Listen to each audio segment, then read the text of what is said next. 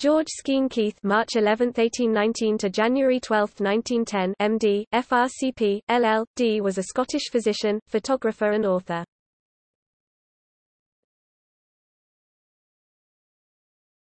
Topic: Biography. Keith was born in St. Cyrus. He took his MD degree in 1841 and was admitted a licentiate of the Royal College of Surgeons of Edinburgh (RCSED). He became a Fellow of the RCSED in 1845. Keith was a gold medalist in Professor James Young Simpson's class at University of Edinburgh. His father was Minister Alexander Keith.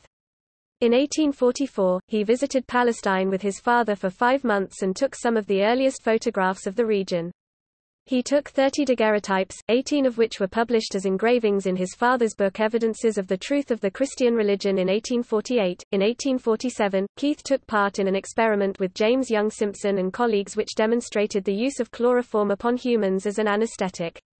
Keith practiced medicine successfully in Edinburgh until 1880 but later became disillusioned with the medical community and embraced simple living.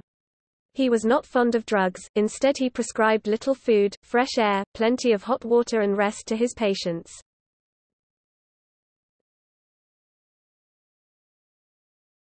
Topic: Publications.